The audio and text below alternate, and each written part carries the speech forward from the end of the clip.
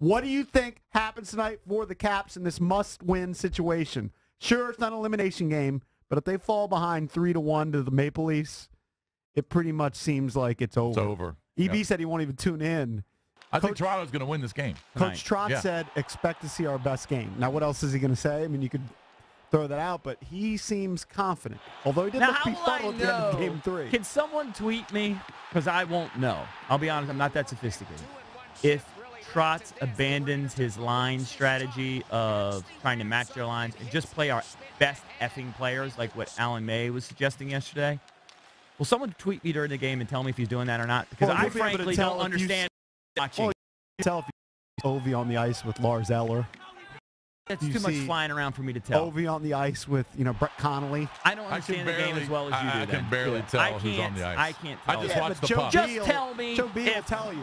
Joe B will tell you. Well, can a sophisticated fan tell me? John DePompa tweet me and tell me if Trotz. You need a tweet? Just listen to Joe B. I'm not sure that he'll say. John DePompa's listening to me. He knows what I'm looking for. Tell me during the first period if you see an adjustment by Trotz. Because I'm not sophisticated enough to know. There has to be a slight adjustment. I'm sure he will be making them. It won't be major. It'll be slight. But will he make the adjustment that he's just going to, the Alan May suggested? Ovi's not going to play 25 minutes. Okay. Maybe 19, though, 20, 21 is better than 15. But the point is, stop letting him run our lineup. I'm buying into Alan May's analysis. Right? So we just got to play our best.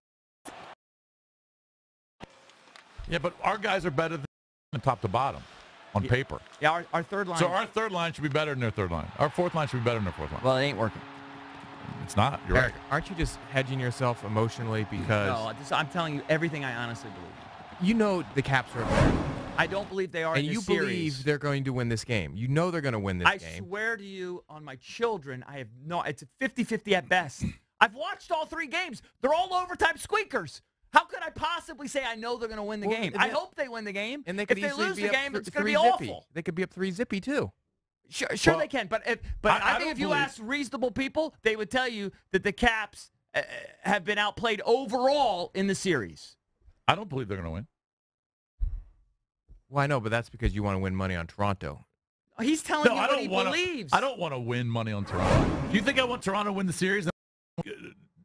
Nothing to talk about with the Cap season the rest of the year? I know, but over a 7-game series, the majority of the time, the better team is going to win. And everyone is in full-blown panic mode right now because of what's happened in the past.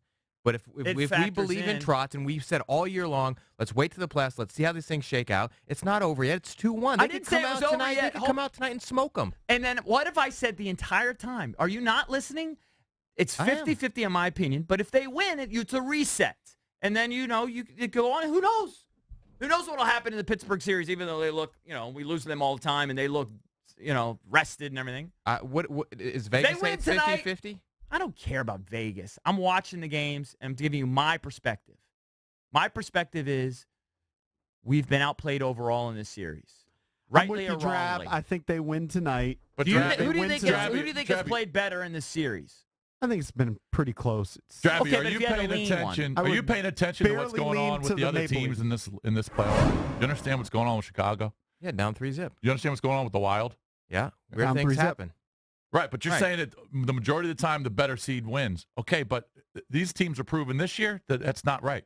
That's not happening. The better teams aren't winning. Those teams are also not the best regular season team in the NHL. I have faith that the Caps are going to pull together. They're pretty close. Chicago had up 50 wins. I don't understand. Every time Toronto scores, everyone says puck luck. And now the Caps are down 2-1, and everyone's saying Toronto's the better team. I don't get it. I'm not sure every time it was puck luck. Puck luck. I've never said I've heard. I see it every time they score a goal. Lucky goal by Toronto. Lucky goal. Well, I've never said. Those are homers. They're not lucky one goals. Or two. I mean, they're creating traffic. If you've played 9 periods plus with the overtimes, they call it 11 periods, whatever it's been, and you're up in the series, that's not puck luck. That's crap. I don't believe in puck luck. All right, let's go to the phones. They're beating 800-636-1067. Lurch believes they lose and will fall behind 3-1 in the series. I'm going to give them a win, come back with home ice. I think somehow they're going to find themselves in the second round against Pittsburgh. And then I think every series has its own dynamic. Sure.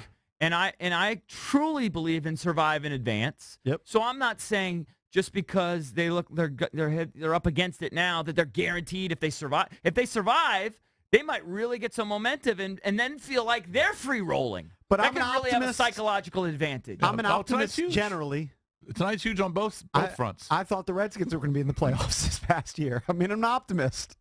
And then you're an optimist. They wet the bed the last couple of games. You're an optimist, and I'm not saying the past is why they're going to lose, but I think the past is a factor that is there. It's this kind of devil in the corner that you do have past to sort is of prologue. I don't even know what that means, but you have to overcome it. You still have to overcome it, even though it's just this little devil in the corner that you still have to beat somehow. In my mind, and I guess I'm the only one that thinks this way, it's a Game 7 tonight, okay? Because if they lose.